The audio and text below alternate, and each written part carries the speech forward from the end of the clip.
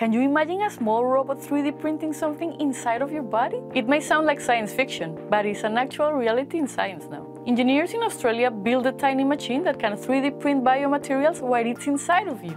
It uses bioink and living cells to repair internal harm. This procedure isn't new, but until now it happened outside of the body. Inserting the material into the body always was a risk factor. But the robots could even be used to remove a certain type of cancer tumor. The whole process is fragile and elements are easy to break. Opening the human body and doing this implantation does have side effects. The technology has limits, and also brings with it high risks of infection such as significant blood loss. The device isn't quite market ready yet. This may take another 5 to 7 years, but it is a glimpse into what our medical future could look like. How would you feel with a small printing robot inside of you?